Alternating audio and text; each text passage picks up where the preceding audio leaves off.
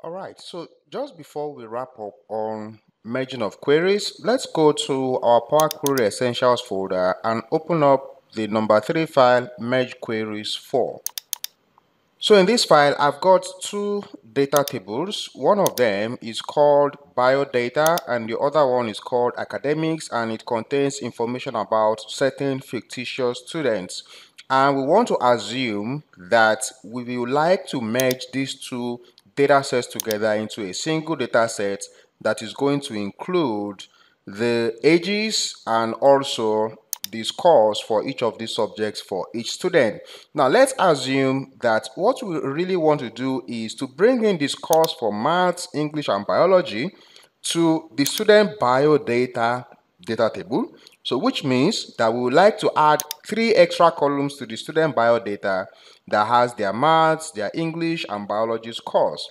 Now the problem here is going to be the fact that the table that we are trying to merge with does not have unique students' names. So for example, if I want to get the mathematics score or the English score or biology score for Ahmed, what is his score going to be for mathematics? Is it going to be 48 or is it going to be 87?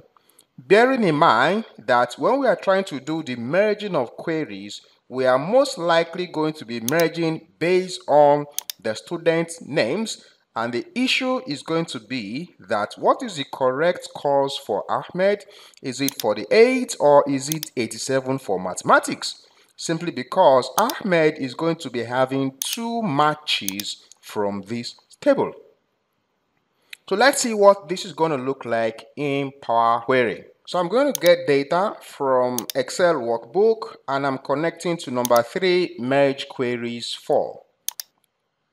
So I simply want to bring in the two tables, academics and also biodata, and I will click on Transform Data. So I'm going to include 3 extra columns here, maths, English and biology, but those things are going to come from the academics data. So simply by matching the students' names. So if I go back to the bio data from the home tab, I'm going to select merge queries, and this is my left table for bio data, and I want to merge the academics data to it, and I want to match this based on the students' names. Now the problem is going to be the fact that I am merging with a table that does not have unique matching column. So by the time I click OK here, you can see that my original data set still has 4 rows of data. However, simply because the Ahmed is having 2 matches from the academics data table where you have 2 versions of Ahmed, if I go back to the bio data and I expand the academics to bring in the maths, the English and the biology, I don't want to use original column name as prefix. So when I click OK here, what you will see is that the Ahmed information is going to be duplicated based on the number of matches that it has found from the academics data. So that's why you will see here that Ahmed is now having 2 scores, 48 and also 87 for maths, 55 and also 86 for English, and then 88 and 82 for biology, exactly how it can be found on the academics data table. So essentially, when you want to merge queries, it has to be that the table that you are merging with is meant to have unique values for the key columns that you are using for your merge.